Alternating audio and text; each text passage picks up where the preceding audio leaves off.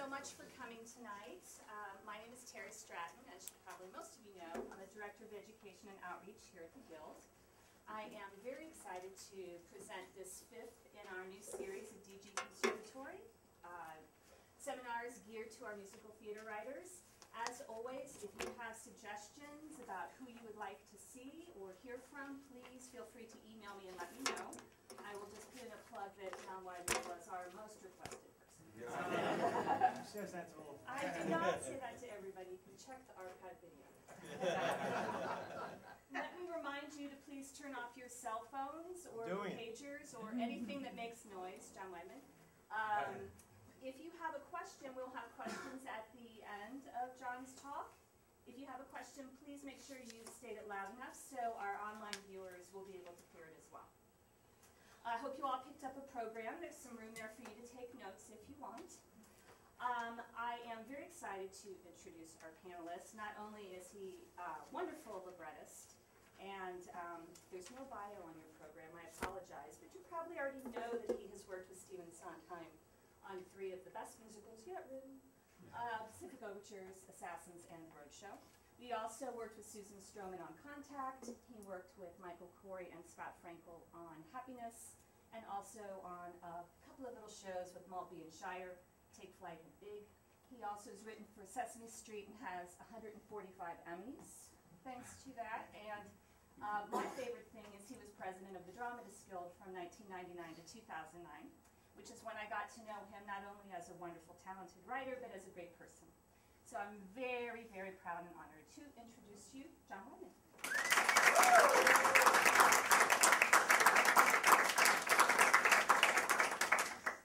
Hi, everybody. Thank you for coming to this. I have some notes, not so much to remind myself what I want to say, but to remind myself what I wrote, although Terry has just listed it for me, so I should be able to hang on to it. How many people have written books for musicals? Wow, okay, you're brave. You know, what I mostly want to talk about tonight are the 3 musicals that I wrote with Steve, and I want to use them as examples to talk about what seems to me to be the fundamental book writer's task, which is structure, form and structure. There are a couple of things I'll refer to and sort of get them out of the way because I'm going to touch on them later, but that's really where I want to go with this. And I will try and get through this sort of blowhard part relatively expeditiously because I'd love to answer questions, which I think is usually the best part of these events. Just to state the obvious at the beginning, because it remains a matter of mystery to many people. I mean, the number of people who don't know what a musical book is extraordinary. And, I mean, I have been involved in professional theater projects where, when I said I wrote the book, somebody said, "Oh, does that mean you wrote the book the show was based on, as opposed to one of the elements of the presentation on stage?" So, I mean, just so you know, from my point of view, the book is everything that happens between the moment the curtain goes up at the top of the show and the curtain comes down at the end, if there's a curtain. A lot of that, obviously, in a musical gets expressed in song, and should. But that doesn't mean that it is not part of the musical book. There are still people who think that, that the dialogue between songs is what the book is about. I mean, we all know that there are books with very little talking that have extraordinary books, like Sweeney Todd. There are musicals with enormously successful books that are sung through. There are books with a lot of talking, with great books like 1776. The point is that the book is the play, part of which is expressed musically. And I remember 10 years ago I got nominated for a Tony Award for Best Book for Musical for Contact, and somebody casually came up and said, "Well, you really got away with that, and won that." And it was a difficult moment for me when I had to explain what the book actually was. Anyway, as I said, let me just touch quickly on a handful of elements that seem to me to be central to how a good book gets written, and then I'll move on, as I said, to what I really want to talk about, which is structure. There are still people who think that writing a book is like writing a play, but with songs added, and we all know that's not true. One of the first things that obviously everybody has to tackle is the creation of a tone and a language which works in a musical but which would not work in a play. I mean, I've often said to people, if you pick a good scene out of a good play and put it down in a good musical, people would wonder why people were talking that way. And in fact, the reverse is true. If you take a good scene out of a good musical and put it down in a play, people are going to ask the same question. A large part of the task of book writing is to create a language which enables people to sing, but which at the same time seems as realistic when it's coming out of people's mouths as when Willy Loman talks in Death of a Salesman. And it's a skill that can be developed, but it's tricky. And I guess, to me, the past master of this stuff, who's writing today, is Lapine. The books to Into the Woods, the books to Sunny in the Park with George, they're all sort of perfect examples of the stuff that I'm talking about. I mean, in Into the Woods, James created a language for those characters which you become accustomed to, and it sounds like people having a conversation, but it's not. And the same is true with Sunny in the Park with George. It's one of the reasons why, for years people favored period pieces for musicals, because it enabled people to talk in a way which sounded like it came from elsewhere, because it was France in the 16th century or someplace else, and it didn't have to sound the way people sound when they're chatting. So, that's one of the things which obviously distinguishes book writing from playwriting. Economy, it seems to me, is another essential one. I mean, somebody once said to me early on when I started to do this, they said, you really have to learn to make your point. I think it was Lawrence. He said, make your point and move on. Make your point and move on. There is no luxury in writing musical books to slide off into the kind of digressions that sometimes drive a play and make it powerful. Every word has to be necessary and sufficient, and the trick is to deliver economically what needs to be delivered without it sticking out like a sore thumb and seeming like it's exposition. And finally, clarity. I mean, again, which is all these things in a way are references to the same skill. It's delivering information which is economical, which has its own sound, allows people to sing, and which has a clarity which an audience requires when they're being confronted with all the different elements that make up a musical. There's music, there's dances, and as we all know, the score won't work if the audience is lost. There are plenty of shows that worked well, that didn't have particularly good scores but had strong books. It's very hard to think of a show that worked that had a strong score and a weak book. The book is just the foundation of everything. Okay, but as I said, what I really want to talk about is what seems to me the essential book writer's task, which is the creation of structure, essentially the creation of the framework that supports everything that makes the musical. It's the notion that form follows content is a cliche, but it's a cliche that's worth remembering. It seems to me that once you are clear on what you really want to write about, you're then in a position to devise the most effective way to design a show that will deliver that content. And I'll get to this in a little bit and use myself as an example. Until you are clear about the content, until you are clear about the story that you want to tell, it's really impossible to design the show that's going to tell that story. I'm going to use the form and structure sort of interchangeably, which isn't exactly fair, and you can call me on it later, but it's fair enough, it seems to me, for the purposes of what I want to discuss. So it's like, what's the story you want to tell? What's the content? What's the most effective form in which to tell it? I am going to talk about the 3 shows I wrote with Steve. One has quite a conventional narrative structure. One started out with an extremely unconventional narrative structure, but in ways which I've revised the book over the years, the structure, even though the show's very exotic, has become more conventional. And one has a structure which is all its own, is really not like anything else, and which was driven entirely by content, and the structure itself reinforces the impact of the content. So, I mean, that's, you know, I'll get to that at the end. That's sort of it's the piece I'm proudest of, and it's not just because I'm pleased with the totality of the piece, but because I feel as though it's the best example of what I'm talking about. You know, the show's Assassins. There are a lot of different ways one could have taken those 8 people and told their story, but the structure which Steve and I developed, it seems to me totally reinforces the impact of the piece, and I'll explain why when I get to it. So let me start with Pacific Overtures. Because this Pacific Overtures presented a particular problem from a book writing point of view. It was written in 1976, and what people knew about Japan in 1976 was essentially nothing. I mean, they knew Pearl Harbor, Hiroshima, Nagasaki. You could probably get sushi someplace in Manhattan, but if you could, it was only 1 or 2 high-end places that the Japanese went to. So although we were telling what, when it's boiled down to its basics, was a sort of a fairly conventional narrative story about 2 men who are confronted with a crisis and who react to it in different ways,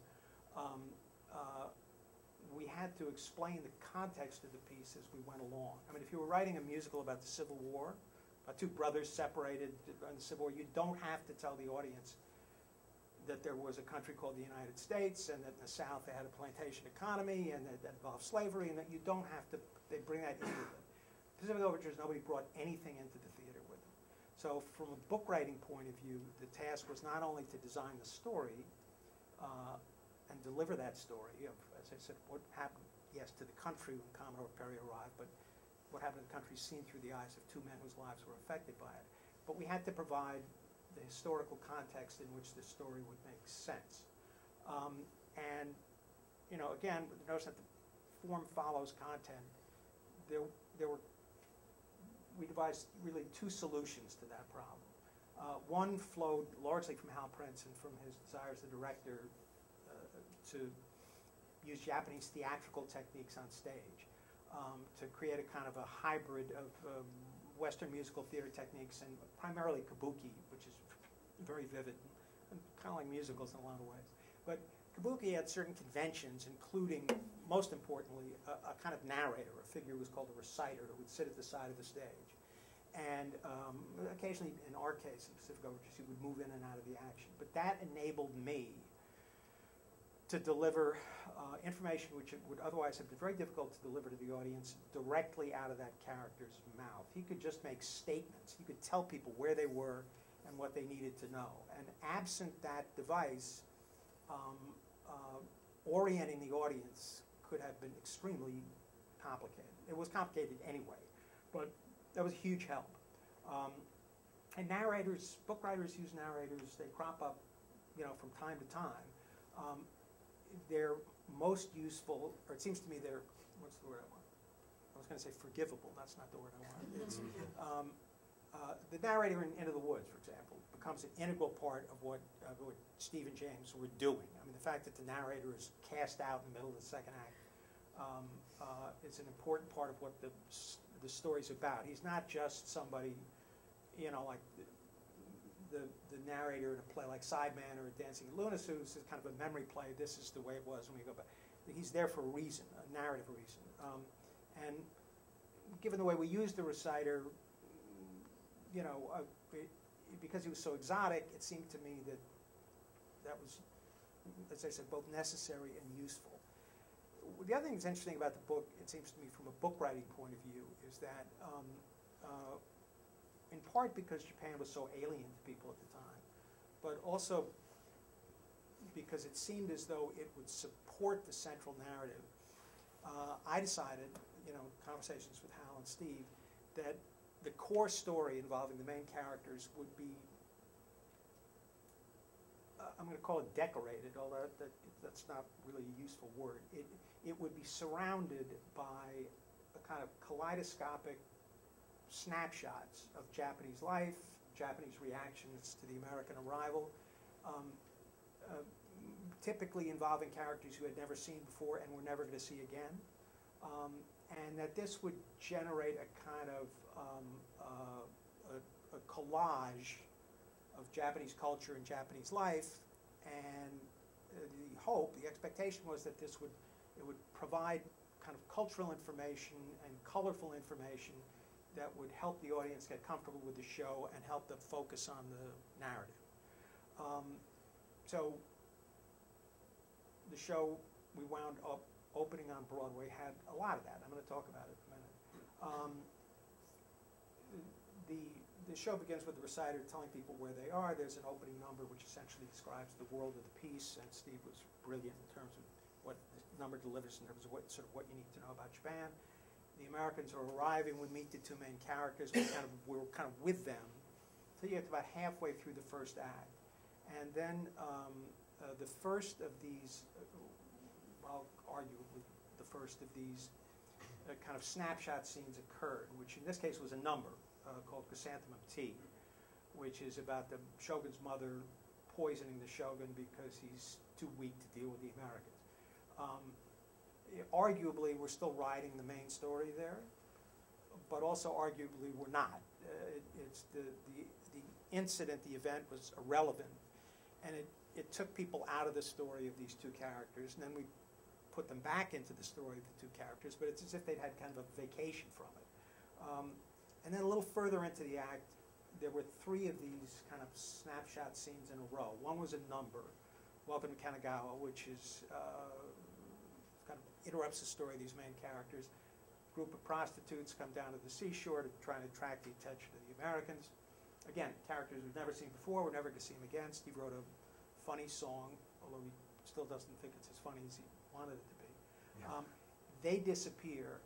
That scene was then followed by a scene in which the Americans and the Japanese exchanged gifts.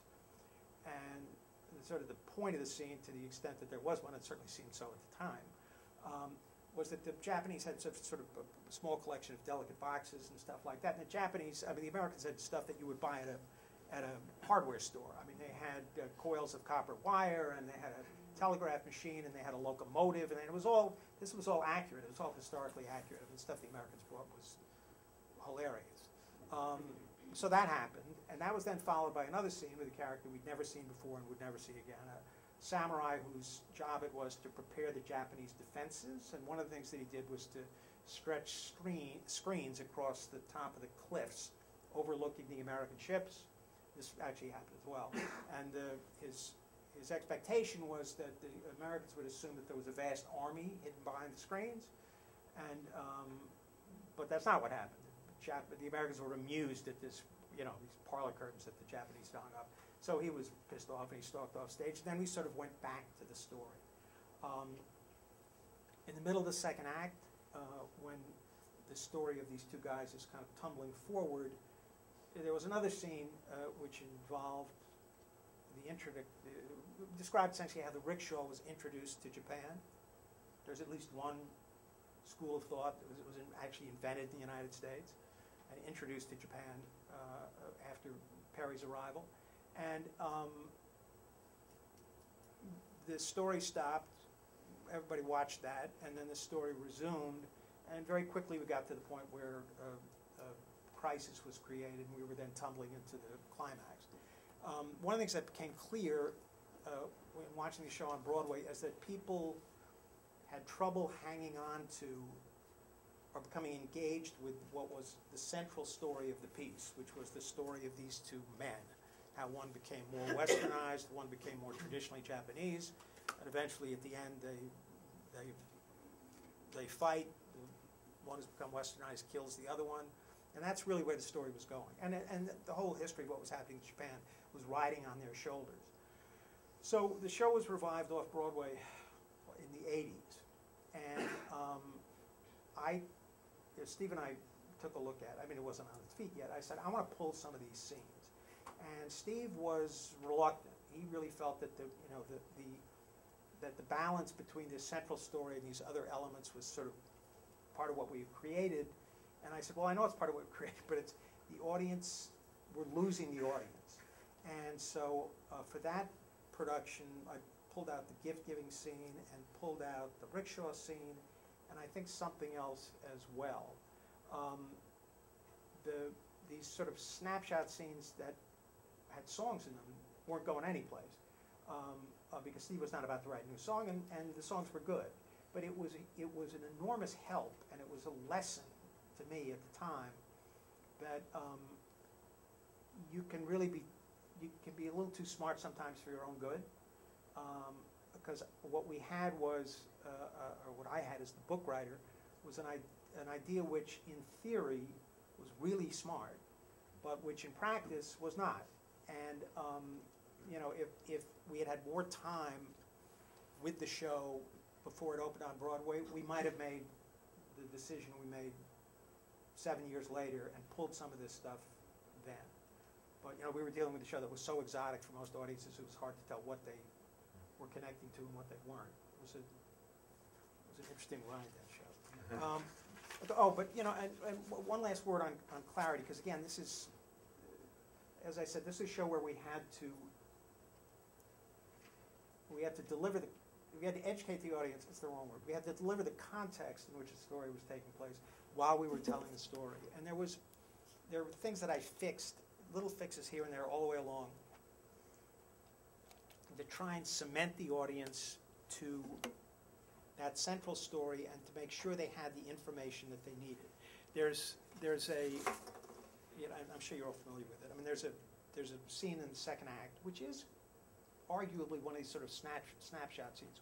3 sailors have come ashore. They see a very pretty girl. They sing "Pretty Lady." They think she's a prostitute. They offer her money. Her father appears and kills them. This provokes a crisis, as these events did in Japan. And the next event was the reciter at the side of the stage. There's a lot of screaming and the bodies are dragged off. The reciter stood and said, "The Tokaido, the royal road from Edo to Kyoto. As they travel to the emperor's court, Kayama Yazaemon reports to the shogun on the murder of the British sailors. Abe, are you sure the indemnity was properly delivered? Kayama, my lord, I gave it to the English ambassador myself. And he was satisfied? With the money, yes, my lord, but he insisted that he receive the emperor's apology to Queen Victoria in 3 days' time." This all seemed abundantly clear to me. But, you know, I could tell from watching the audience that they just had this very clear scene, although it's not riding on the story of these 2 men. And then all of a sudden somebody stands up and says, "The Tokaido." Hello? This is a word they've never heard before. And it was hard for them to catch up with the information in this exchange of dialogue. So for the off-Broadway production, I added this. The same scene, pretty lady, soldiers killed. But then the reciter stands and said, "The murder of these English sailors is no isolated incident. In Yokohama, a French diplomat is set upon by samurai and cut to pieces. In Osaka, 2 German merchants are dragged from their club and disemboweled. The foreign powers rage in thunder, threatening to invade if the attacks continue. What is to be done? What can Lord Abe do, caught between the Westerners and the rebellious samurai who would expel them? The country trembles on the brink of anarchy. The Tokaido, the royal road from Edo to Kyoto." So it was a matter of being sensitive to what the audience needed, and obviously as a book writer, nobody will tell you more than the audience will, and you'll sense it. You know, and sometimes sensing is not so great, but you will, and you know, you can be stubborn. Can I name names? No. A friend of mine, naughty boy, a friend of mine who used to be the artistic director at one of New York's 3 major not-for-profit theaters, was doing a show with a director, and the first 15 minutes, it was clear, he said, from the first 15 to 20 minutes, the audience was totally confused by the piece. And he went out to have drinks with the director afterwards and said the audience is confused. And the directors, I'm avoiding gender identification, the director said, "Oh, yeah, so?" And he said, "Well, it's hard for them to catch up with it." And she said, well, that's not my problem. He said, well, don't you want that? She said, no, this is the way so you can assume that position, but I would describe that position as bullshit. The theater is a communal experience. It's not a painting and it's not a novel. I mean, people have to, there's a transaction between the audience and the authors, and if the authors are not giving a smart audience what it needs, then you gotta write that, basically. So, okay, I mean, the second show I'm going to talk about is, and not in chronological order, but I want to talk a little bit about Roadshow. Because, Roadshow, of all these three shows, Roadshow is the one which certainly has, from a book writer's point of view, it has the most, what most people would consider the most conventional book. It opens with Addison Meisner on his deathbed. He dies. His brother appears. The two of them play a scene together in which they become more and more annoyed at each other until they begin to have a fight. The fight becomes childish. Their mother tells them to pull themselves together and stop. And now we've now flashed back to them as kids at their father's deathbed. And the show then tracks, really in chronological order, what happens between the two of them until we come back to the end when Addison is back in his deathbed. He dies again. His brother Wilson appears. They play a last scene, and we're out. There's nothing.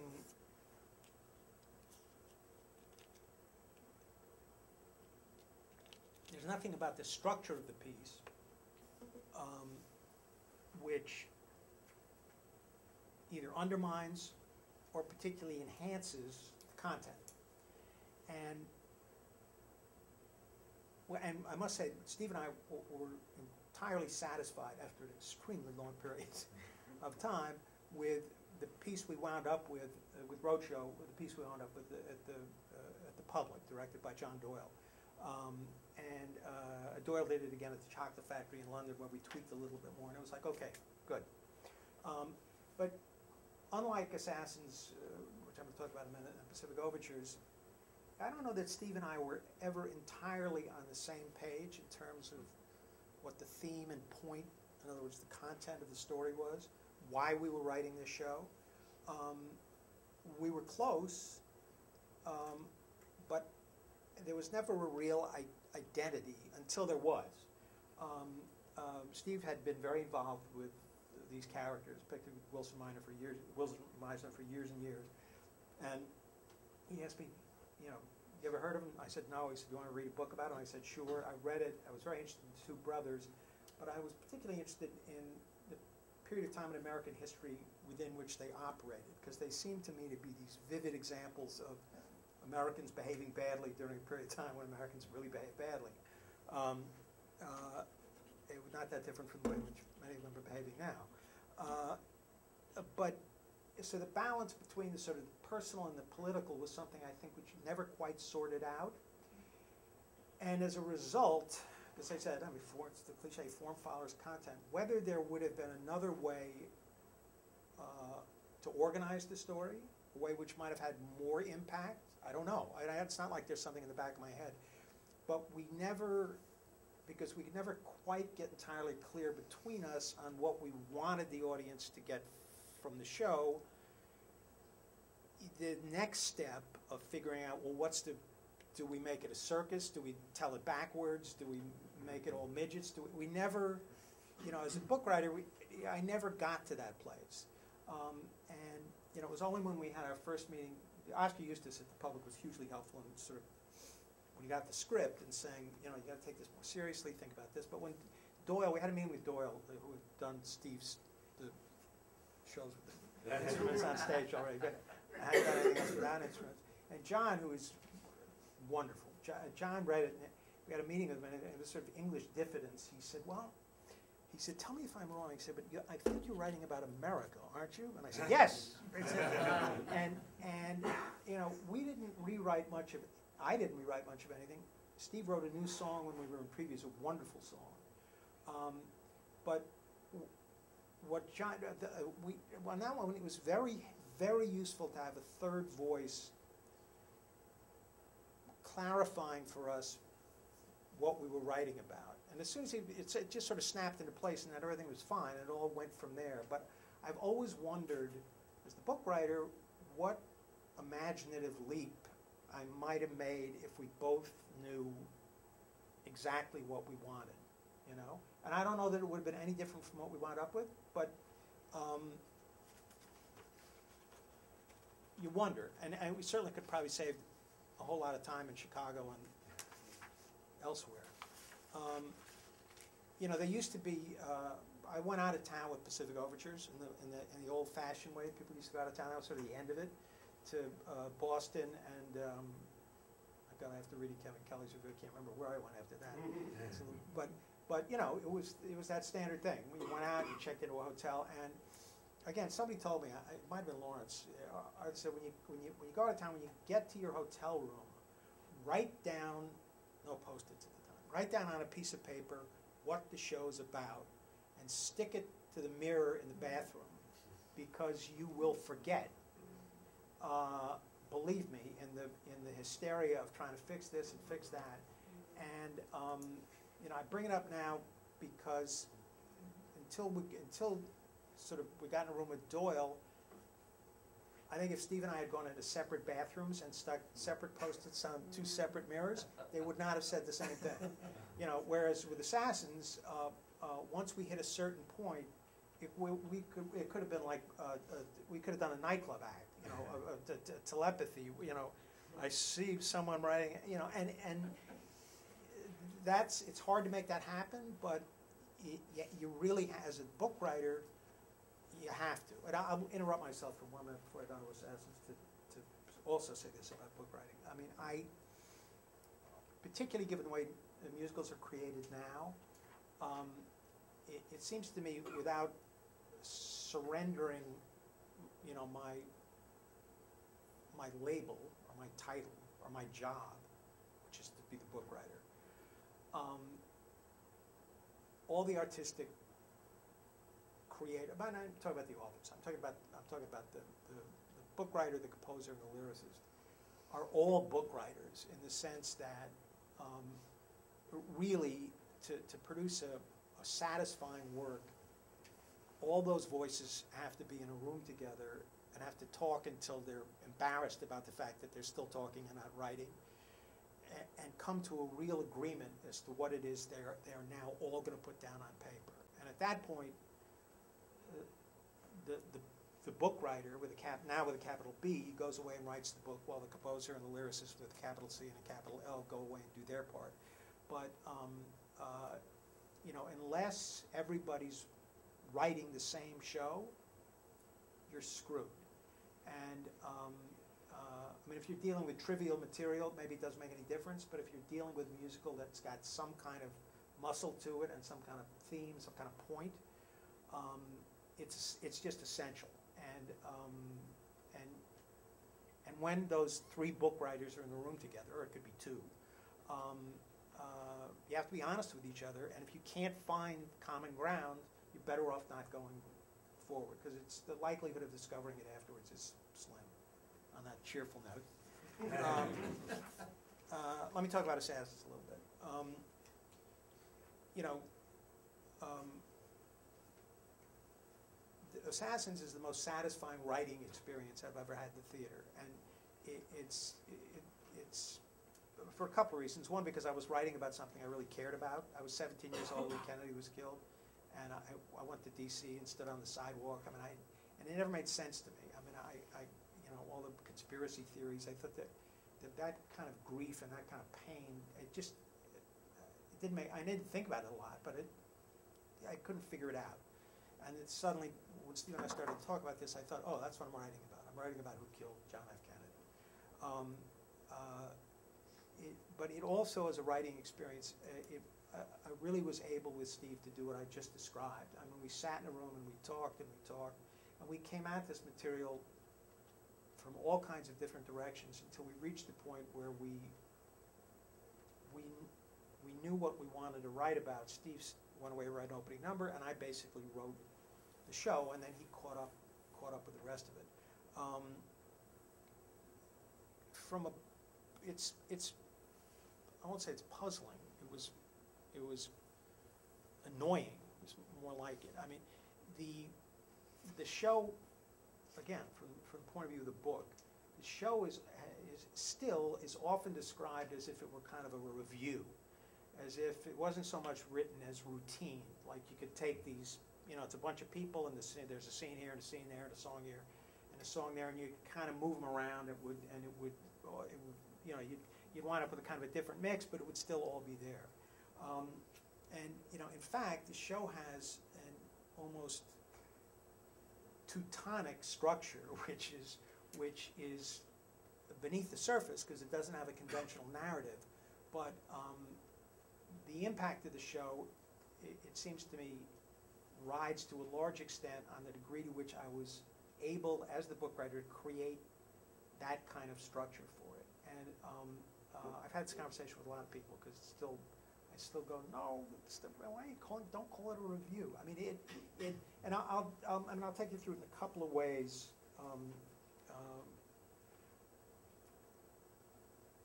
Because I'm proud of it, basically. I mean, let's talk about the group scene. How many people know the show? Okay, good. The first group scene in the show is the opening number, which takes place at the shooting gallery. Everybody's got the right. And the assassins from different historical periods wander in. Well, let me back up for 1 minute to sort of prepare for this. When Steve and I wrote the show, the conventional wisdom about these people was that, the reassuring conventional wisdom was that they had nothing to do with each other and that they had nothing to do with the rest of us. That they were like traffic accidents. They were like, it was as if the president had been struck by lightning. There was nothing to be learned from these individual freaks, and certainly nothing to be learned by looking at them as a group. If you put them together, you just see a sideshow. You wouldn't see anything, you wouldn't see an act. And when Steve and I first started talking about this, I said, well, if we do put them together, well, let's talk and see if something emerges that we think is something valuable to write about. And we talked, and we found that thing. And then, back to the group scenes, then the structural issue became, well, what's the best way to deliver what we want the audience to understand? So the first scene, as I said, observing what conventional wisdom was about these people. The assassins wander into the shooting gallery, each one individually. They don't even seem to acknowledge each other's presence. They're not interested in each other. They got nothing to do with each other. They've each got their own thing, and they're equipped with weapons. And then Booth, who's in a category of his own, goes off, kills Lincoln, has killed himself. And they come back to the second group scene, which is in a lot of ways sort of the first, or conventionally be thought of as the first book scene. And all the assassins have remained together now in a kind of, they're not assassins yet, but in a kind of limbo, a kind of saloon-like limbo. And again, there's still, each one is really totally involved in his or her own thing. Hinckley's writing a letter to Jodie Foster. Zangara's stomach is upsetting him. Sarah Jane Moore's trying to find something in her purse. Nobody is really dealing with anybody else or is interested in anybody else except for Guiteau, who's can't shut up and has gone through life accosting people and he's sort of working the room, but nobody is connecting to anybody else in any way that matters. The next time these assassins come together as a group is we're now deeply down into the show. Each of them has made an attempt to kill the president. Some have succeeded. They come back together, and each of them, still not connecting one to the other, they reiterate their grievances and the reasons why they set out to kill the president. But that blends into something else, which is, it was a brilliant number, another national anthem. But over the course of the number, it's as if they begin to notice each other and begin to recognize something similar that they haven't seen in anybody else before, as if they're kind of getting glimmers of looking in a mirror. So that by the end of the number, they've begun to see themselves as a group with a common grievance, and that atomized, boundaried view of them as isolated individuals has given way to something else, and they've become a kind of a team. And that team goes off to the Texas School Book Depository and recruits another member, and is able to, mostly through Booth, but by the end of the scene, they all participate, and is able, in a very articulate way, to explain to Lee Harvey Oswald why he wants to join this particular band of brothers and sisters. And then Oswald kills Kennedy, and there's a final sort of post-coital reprise for all of them, which is still angry, but is also kind of weary. But they're a group. I mean, we have taken them from the way they were generally perceived as individuals. We put them together, and we believe in putting them together. We've said something about violence in this country and why people attack authority figures, particularly the president.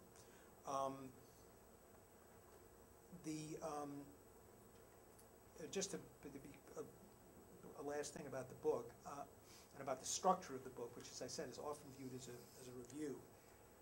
Between the books and I described, where they're all kind of sitting around in limbo, not paying much attention to each other, and the moment where in another national anthem they actually come together as a group, each of them cycles through a similar experience.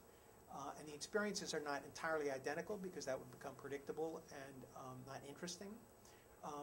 But each of them, in a variety of odd ways, rubs up against another one or another two of them. Somebody provokes somebody else, or the provocation becomes significant enough so that that person that sets out to kill or to attempt to kill the president, after the attempt, that character disappears from the show. They don't necessarily disappear from the stage. In good productions like Joe Mantello's at the Roundabout, they retreat upstage and they watch, but they're no longer part of the action until the group is ready to come together. And if you look at the construction of the book, as I said, essentially between Lincoln's assassination and before we go to Texas, I very deliberately built a sequence of events which accomplished what I just described. And I guess the fact that people don't see it is actually a plus, because you don't want the stitches to show in something like this. But I think they experience it, because I think if they didn't experience it, then, and not, if they didn't experience it, the show would not have any impact. And for some people it doesn't. I'm describing a show some people don't like and some people do like. I really like it, but that's me. But in that sense, again, I can't think of a better example of form following content. It's like Steve and I, then I'll shut up. But it's like we started with this view of who these people were and how separate and individual they were, and then we created a structure which broke that idea down by letting them make contact with each other until they discovered that, oh, you know what? I'm not an isolated individual. He feels like me. She feels like I do. I feel better because I'm not alone. And that makes me powerful. Because I'm powerful, I'm going to go do something about it. And it's appalling. It's appalling. But it's, to me, I don't ever expect to write a better musical book than that. And I guess there's one last thing I will say about it, because this also is an element of I touched on it earlier, but tone, which is wrapped up with language and wrapped up with economy and wrapped up with all the other things I talked about earlier, creating the proper tone for a musical theater piece can be very tricky, it seems to me, because it starts with the book writer, but the book writer can't control that. It has a lot to do, obviously, with there's other language in the piece, which is the lyrics, there's music, there's dance, there's everything else. But I do feel it is part of the book writer's job to identify and establish what the tone of the piece should be, and that tone really, 9 times out of 10 or more, that tone needs to remain consistent from beginning to end. People need to feel that they've entered a particular world and they can't be jarred out of it. I bring this up now because in Assassins, we made a deliberate, or particularly in the book scenes, I made a deliberate decision to do exactly the opposite of that, to change tones abruptly. The scene in which Chogash encounters Emma Goldman is a very straightforward, naturalistic scene, which I think works well. Later in the show, Squeaky Fromm and Sarah J. Moore attempt haplessly to assassinate Jerry Ford in what felt to me deliberately like a sort of Saturday Night Live sketch. And I wasn't just trying to be a wise guy. One of the things that was difficult about this material, not difficult, one of the challenges, we used to use the word problem, now we say challenge. One of the challenges with this material was, what is the audience bringing into the theater with them? And it's not back to sort of the Pacific Overtures thing, because these are historical material. That the only thing they're bringing in is John Wilkes Booth and Lee Harvey Oswald. Because remember, we wrote the show in 1990, so we were much closer to the Kennedy assassination then than we are now. And most people, given the age of most people who subscribed to Playwrights Horizons, even then, most people had lived through the Kennedy assassination. We wanted to immediately knock them off balance, not just to prove we could do it, but we felt that we needed to disorient them in a sense for 2 reasons. One, the smaller reason is so, in a sense, they would forget that Lee Harvey Oswald, the one person they knew most about, was not on stage at the beginning, and that it would be shocking when he appeared. And that worked. That worked, and it was, even at Playwrights Horizons, where the critics hated the show, and so did some of the audiences, not all of them, but there would be gasps when suddenly the people realized, oh shit, they're going to I forgot that. We're going to Texas now. But the other reason to knock them off balance was, and again, this is a book writing chore, was, as I said, there was no point in writing a musical that would say it's bad to shoot the president, right? Why waste people's time for 2 hours? Although, there were critics who wondered why that wasn't what the show had to say. But it was, you really needed to, the book needed to be designed in a way that would keep startling the audience so that they would have to, I don't want to say catch up with what was happening next, but they wouldn't have time to sort of sit in their own thoughts about where the show had been and where it was going. They would have to catch up with the way in which it was barreling forward, and changing tones like that seemed like a really, really useful way to do it. And that's also why it's certainly the funniest show I've ever written, which is kind of ironic, but that was also a deliberate decision. Not to be a smartass, let's be funny about killing the president, but the audience just needs to be knocked off where they were when they came in. And every decision that I made, I had that in the back of my mind. And sometimes that's a good idea, and sometimes it's not a good idea. It depends what you're dealing with. But those are the kinds of book writing issues that that I wrestled with these 3 shows. It's a help to wrestle with them with Steve Sondheim in the room. Let's face it. But I think they. And I'll stop there because I feel like they. Well, I won't quite stop.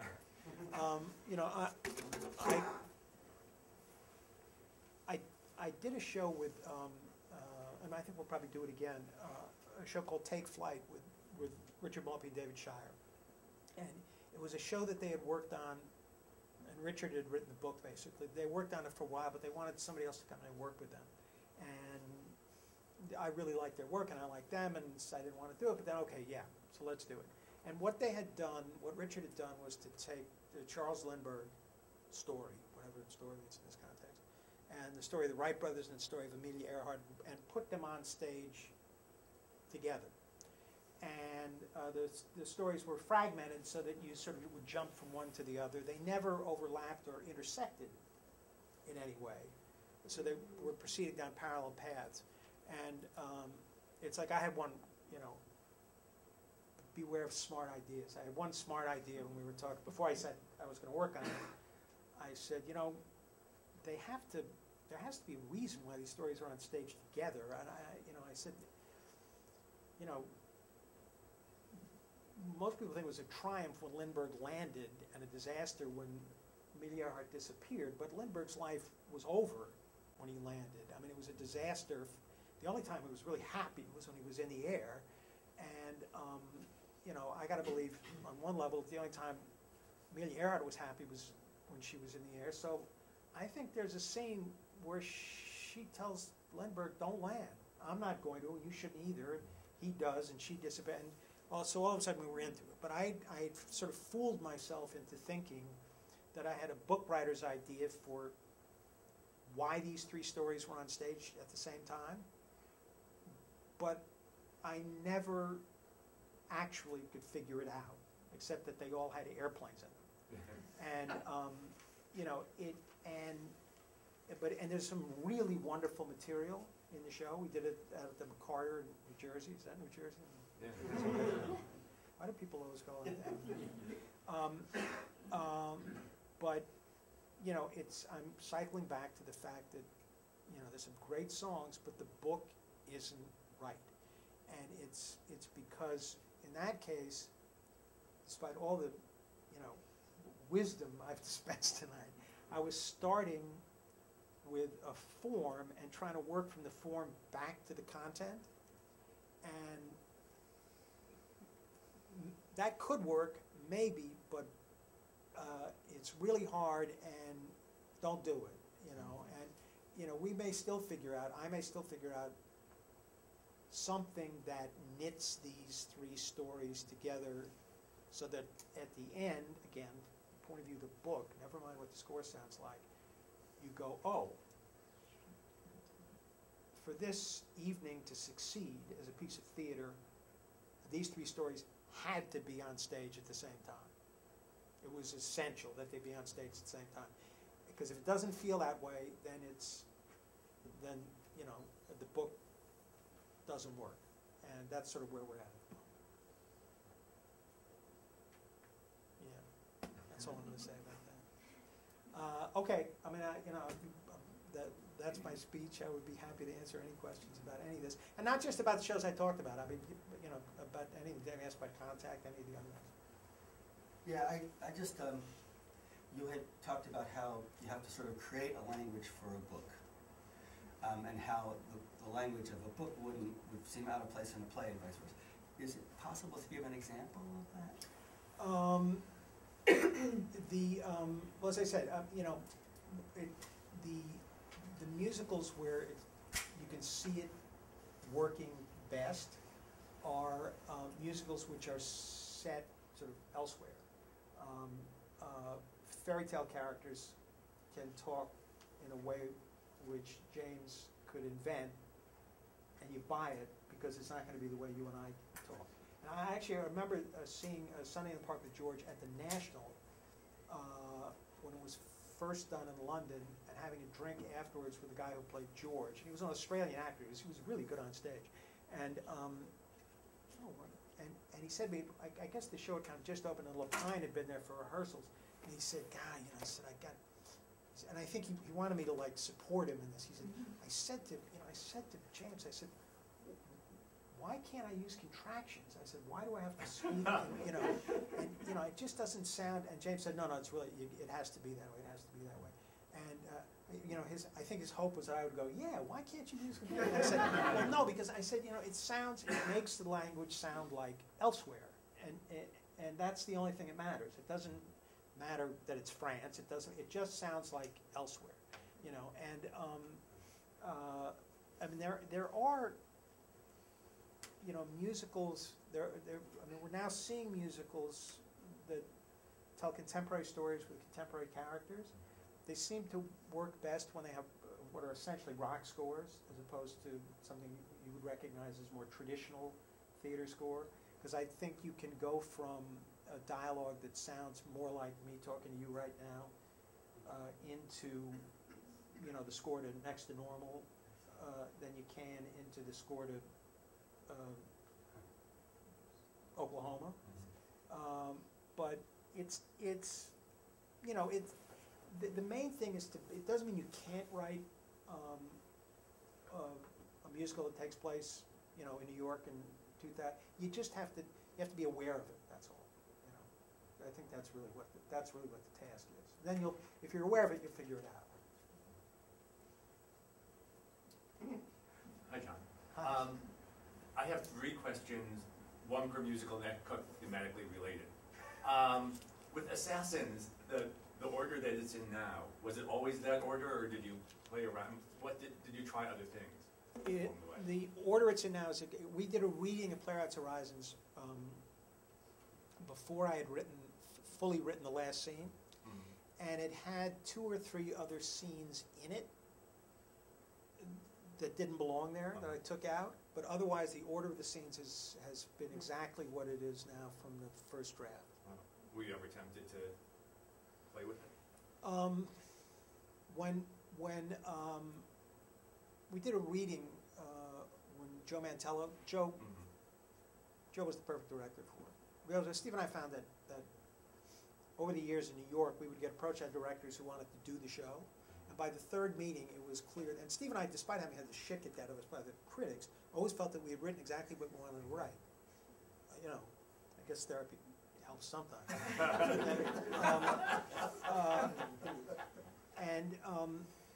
You know, so we said to Joe, what do you, because the 3rd meeting somebody would go, well, it didn't work, it's failure, my friends didn't like it, and we've got to tear it apart and put it back together. It's like, well, forget it. Joe said, no, I just want to do what you wrote.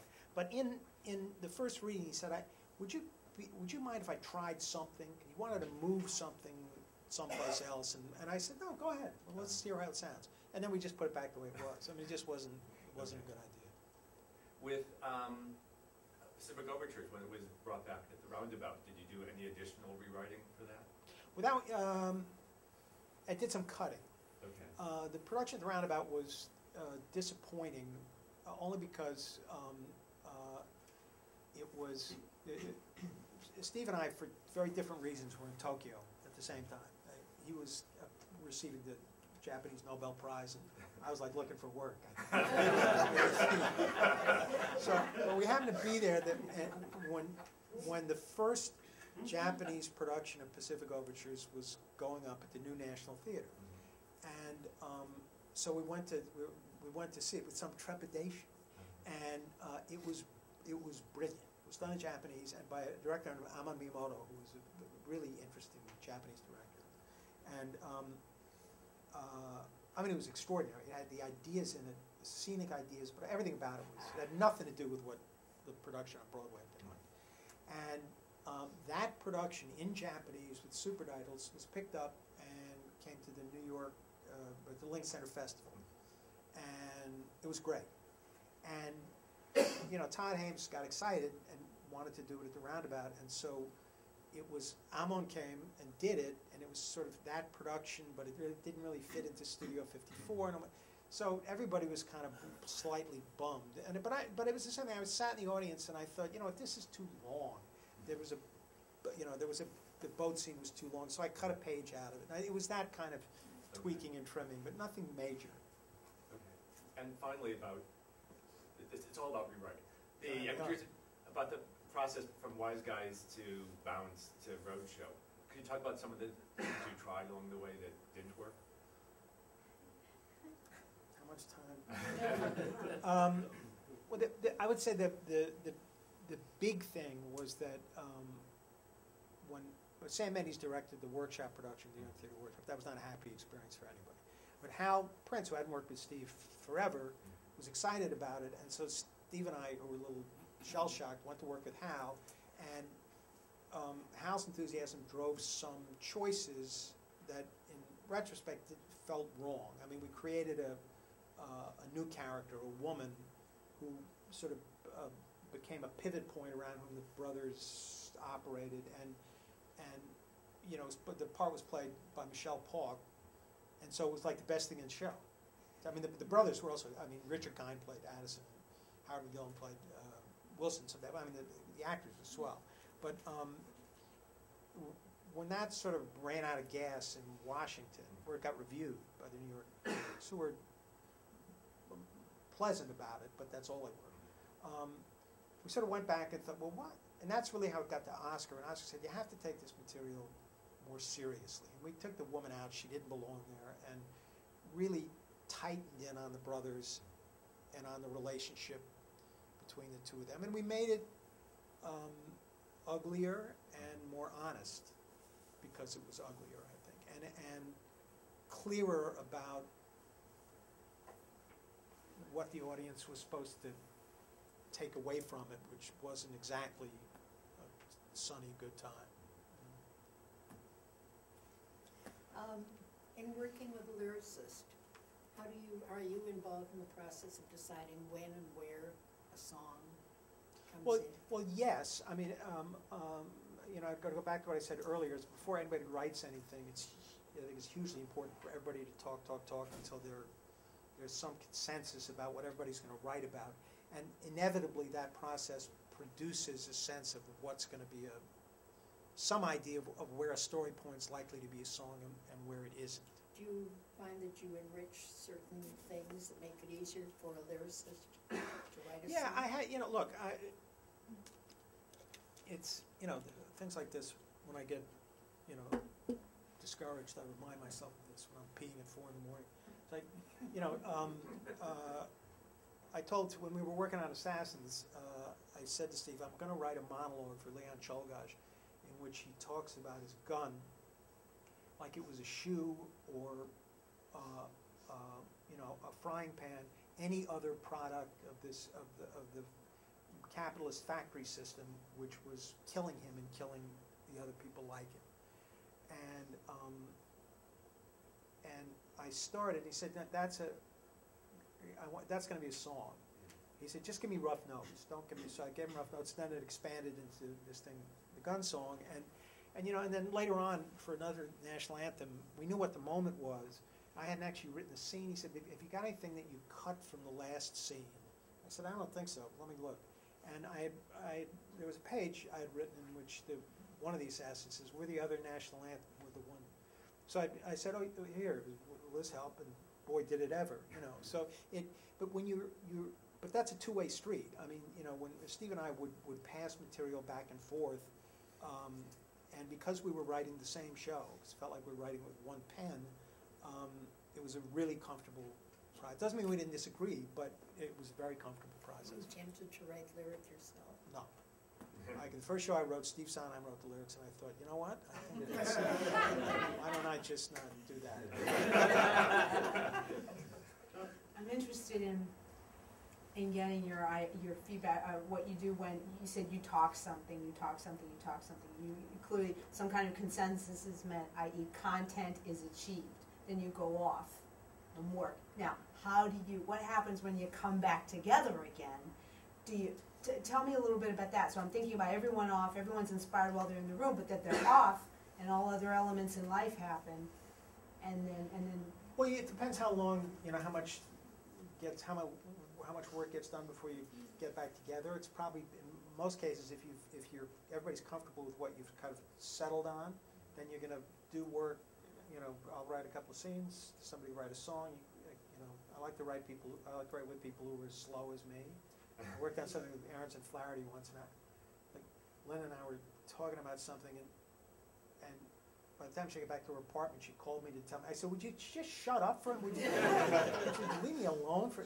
But you know, I mean, with Assassins, Pacific Overtures was written sort of a couple of scenes at a time, which went back to Hal was sort of the center of that whole project. So it's a little different. But with Assassins, Steve wrote. By the time Steve had finished writing the long opening number, I had sort of written everything except the last scene in Texas, and we were ready to have kind of a reading, hear what the book sounded like, and also to see how the tone of the opening number fit with it. I think maybe Steve had written another song. I think he'd written a Ballad of Booth at that point too. But it's just, you know, you sense it when, no, you know what, I need to be left alone because I need to let my own imagination tick over. I don't want to talk to anybody else anymore right now. Or, you know what, this would be a really good time to get some feedback. Because, I mean, working with Steve is always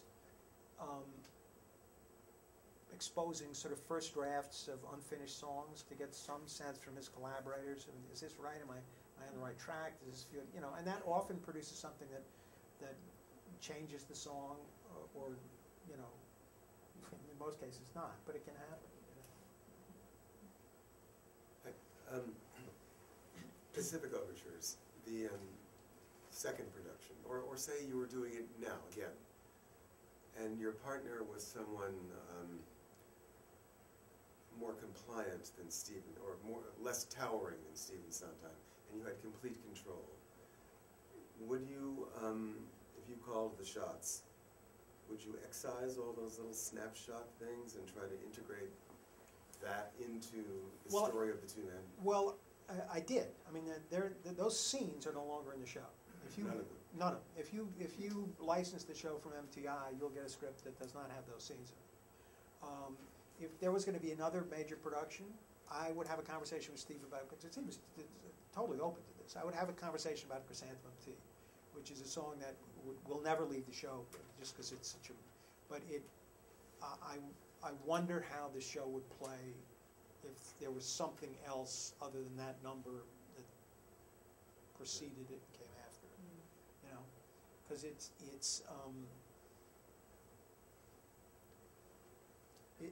it stops the show in a good way, but also in a way that maybe isn't so good. I can't tell. There'd be no way to know without really seeing how it played in a reading without the song. It has nothing to do with the quality of the song. It's just, it has to do with structure. You know? I guess I have a question about, you've been talking a lot about the idea of maintaining clarity, and I'm wondering if you have any thoughts on maintaining clarity when, I mean, I understand you want to make sure there's consensus amongst the creative team from the beginning, but as you get further into the process, when you've got like 3 or 4 drafts behind you, possibly still in your head, and you're getting opinions not just from your own collaborators and your director, but maybe from other outside interested parties, how do you, I guess it's sort of like, how do you avoid the fog of war? How do you maintain calm and order when all around you people are going crazy, or when chaos is... It's very hard. I totally understand what you're describing, and I think it's harder now than it used to be. I mean, the directors, well, I take that back. Working at a certain level, directors have been moved into first position as creators on musicals, which I think is not always such a good idea. It's very hard to hang on to. It's very hard to hang on to what your sense of what's correct is,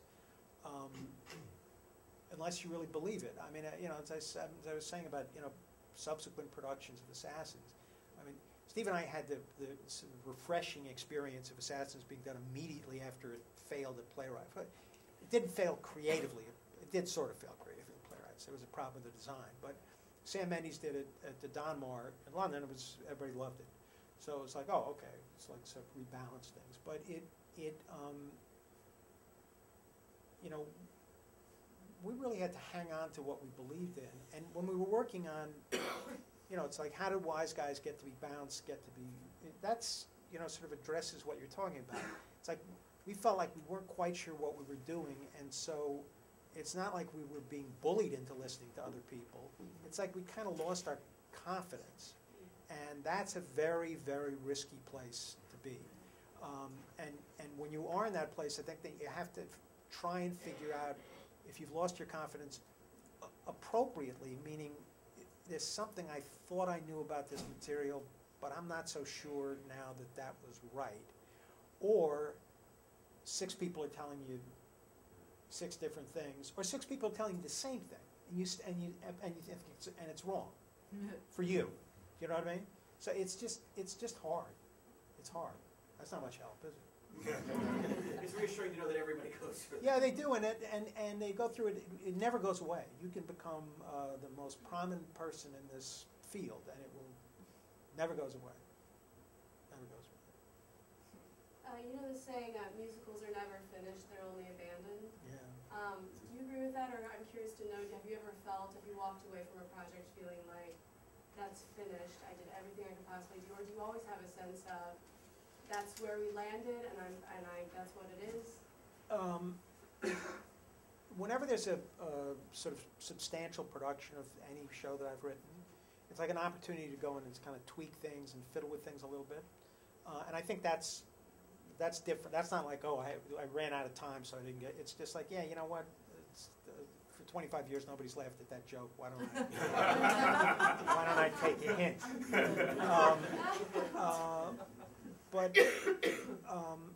No, the Assassins, for example, we really felt we were finished, and we stuck to that, despite a lot of loud noise to the contrary. Now, and then when the production we got at the Roundabout was sort of perfect as far as I'm concerned. Every element, Jules Fisher and Peggy Eisenhower, Robert Brill, all the design. It was great. But I wound up staying on stage at Radio City Music Hall, accepting the Tony for Best Revival of the Musical, and I thought, this is crazy. This is fucking nuts. In 1991, I had to wear Groucho glasses to leave my apartment in fear that people would jump on me and kill me. And now, everybody's cheering. But we really believed that we had finished what we wanted to do. We did make one change, but not because it was because of a new idea. When Sam Mendes was going to do the show in London, we met with him, and Sam said he felt like there was a song missing for one of the Assassins. He wasn't sure what it was, but we talked about it, Steve and I, and neither of us felt there was anything left for either of the Assassins to say, but we sort of snuck up on that idea. We felt that, we sort of, the only real appearance in the show by people who weren't assassins were the bystanders who sing about how they saved Roosevelt. They're treated as sort of comic characters. And we both felt that there should be a moment where a window is opened on the world outside the assassins themselves, and the grief that results from these acts is put on stage. And I had been to Dallas, and I sent Steve, there's a lot of video from the 6th floor of the School Book Depository. It's an amazing exhibit now. And it's very moving. And that's where Something Just Broke, this song that entered the show, came from. And there's still some people who want to do the show without Something Just Broke, but for us it was like, no, that was the one missing piece. But there's nothing about the show that I would change now. And Happiness, which is a show we all really liked. Susan Stroman directed it, and Michael Corey and Scott Frankel wrote the score. The critics didn't like it, but we did. That's a show where we also felt we were done with it. I think if we did it again, there's a song we might revisit, and there's one character I would fiddle around with. But we felt like we were done when we finished. You spoke during Pacific, when you described Pacific Overtures about the use of narrator, that you added the narrator for help with exposition. Now, I'm writing a children's musical now. I'm deciding whether or not I should add a narrator. And I can imagine that whenever you're in the rewrite process, something's not working, you always consider adding a narrator. Maybe you could talk about the use and misuse of narration. Well, I think that if the narrator is an invention in order to handle exposition that you probably ought to handle some other way, and you should probably feel that in the pit of your stomach, then it's probably not a good idea. The fact that kabuki theater, that the elements, the conventions of kabuki theater included this onstage presence, on the one hand you could say, well, you caught a break, because there he was. On the other hand, the way in which he operated made him more than just a machine that delivered information. On the other hand, if it's a piece for kids where clarity really is crucial, then I don't think you should, avoid using a narrator if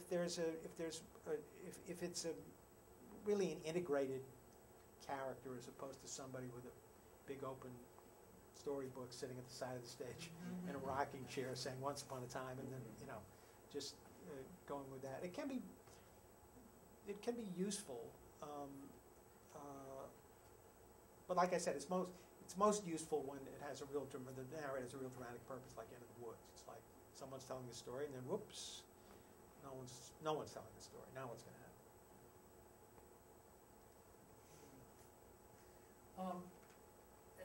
Considering that Bookwriter is a little bit of a playwright, it strikes me that people come to you with projects. Have you ever initiated something that appeals to you? And how forcefully can you negotiate the bookwriter, composer, lyricist? No, I have,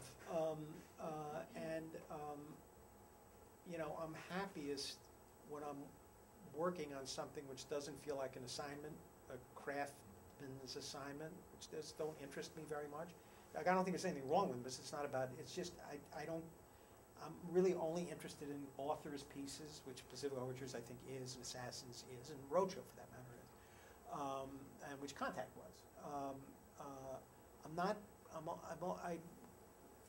not very good at adaptations, I don't think, in part because, Big was fine, but it was, and David and Richard did a lot of good work, but it didn't need to exist. I feel like the movie was sort of a pretty perfect telling of that story. Why do we need it? Why does the world need it again? But so I get approached. I don't get approached as much as some other people do because the kind of shows that I've written, I'm not Tom Meehan, and I love Tom, but if you're looking for somebody to fix your show or to adapt something, Tom has a bag of skills that are, sort of flawless. It's nice to do your own work. It's nice to be a playwright in the musical theater. That's what I'm saying. Anybody else? I'll go again. Unlike a lot of people sort of entering the musical theater world, you had it in your family. I was wondering if there was anything you learned about musical theater from your dad that helped you out when you were starting out. Well, the only thing I learned from my father was don't do it. He was, my father's ambition for me was that I would stay as far away from writing as possible. He felt it was an uncertain profession, and that's really how I sort of stumbled into law school and stumbled out with a musical about the opening of Japan. But no, although I don't know how old I was. I guess 12, 13. I was around. He was a novelist, and then all of a sudden he did a show, Fiorello, which was a huge success. It was glamorous, and it was good. It was exciting, and all the kids I went to school with wanted me to get them house seats. And then his next couple of shows weren't a success. So I did get to see up close what that emotional roller coaster is like. So here I am anyway, but it's, I would say that,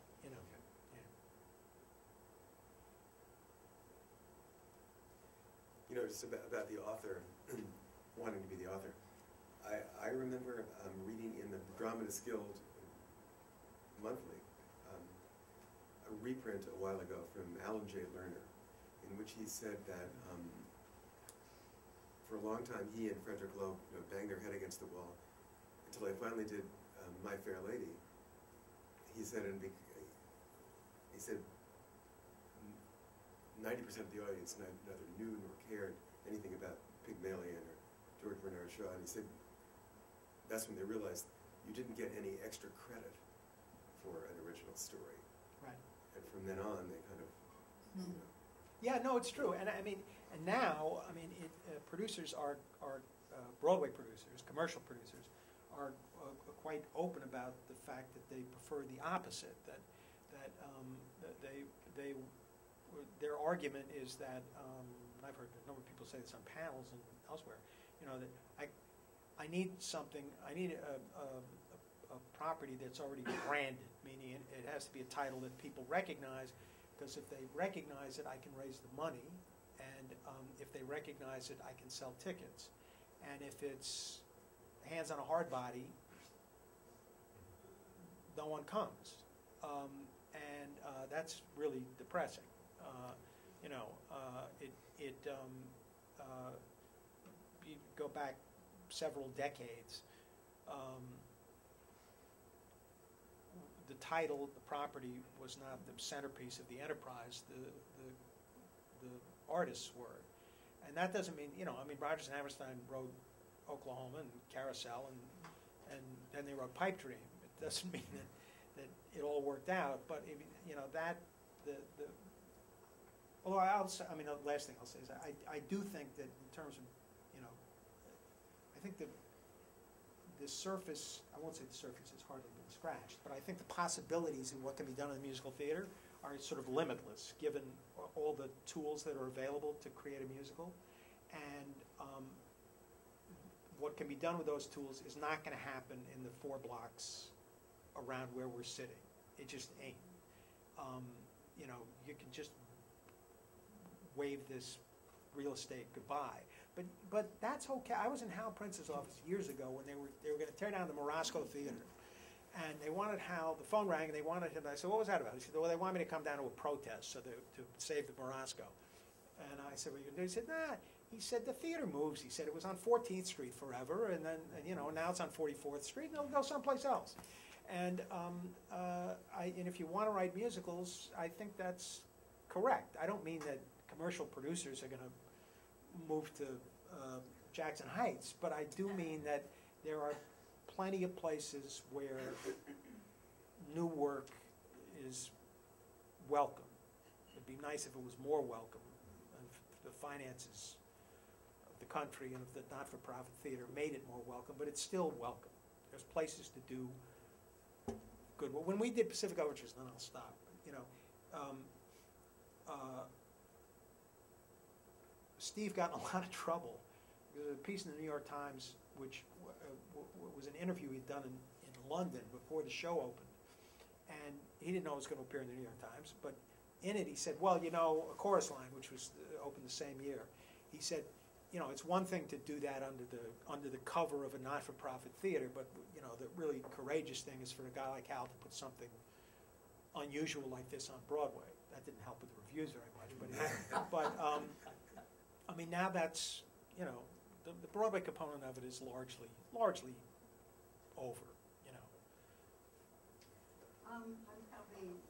This has probably been covered, but I'll ask it anyway. If writing a book is like writing a play, why wouldn't you just write a play? Well, yeah, I you think wouldn't have to deal with collaborators. I can't. I'll give you a very personal and non-generalizable answer to that question. I wrote Pacific Overtures as a straight play in the Yale Law School library, and I did it because I could. All I needed was a pen and a pad. I was in New Haven. It wasn't going to do me a good look for collaborators. Also, I didn't know what I was doing. I'd never written a play. I didn't know how to write music. I didn't know how to write anything.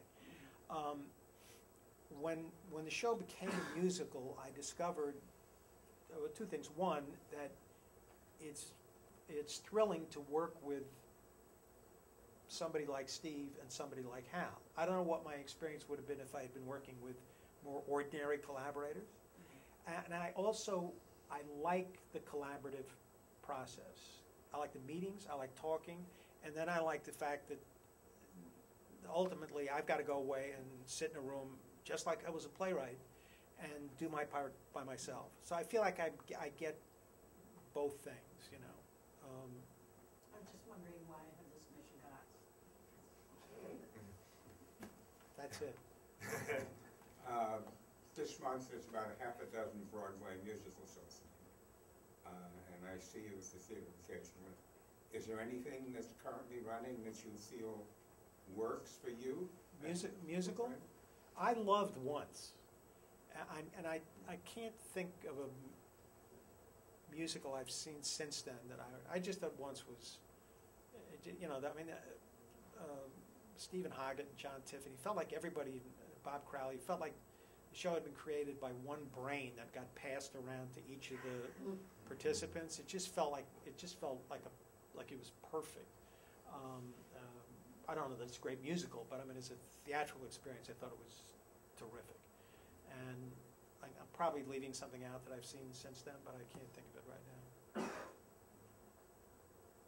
One last question. You seem to, do you feel that there's a particular structure? I mean, you gave 3 plays, but they all seem to have a different structure.